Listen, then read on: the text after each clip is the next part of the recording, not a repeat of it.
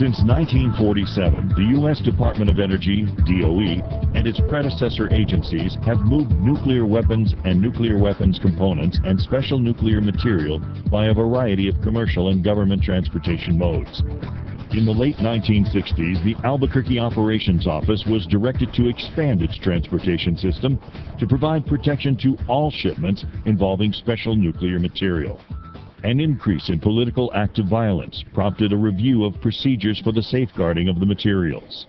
In 1975, the Office of Secure Transportation was established, and responsibility for nuclear weapons transportation was transferred to the Albuquerque Operations Office of the Atomic Energy Commission, predecessor to the Department of Energy.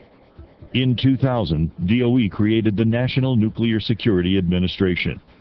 This office administers the total United States nuclear weapons program, including the design, production, and delivery of nuclear weapons and components. OST has developed the Safeguards Transporter, or SGT, a technologically advanced vehicle that enhances safety and security for special nuclear material cargoes. The SGT is constructed to survive very severe highway accidents, including impact and a long-duration fire.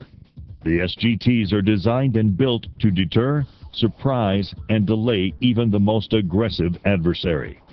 OST convoys are composed of unmarked escort and transport vehicles. The only easily recognized feature is the U.S. government license plate. Escort vehicles always accompany transport vehicles. Transports are conventional 3-axle truck tractors with 2-axle semi-trailers, while the escort vehicles vary in design.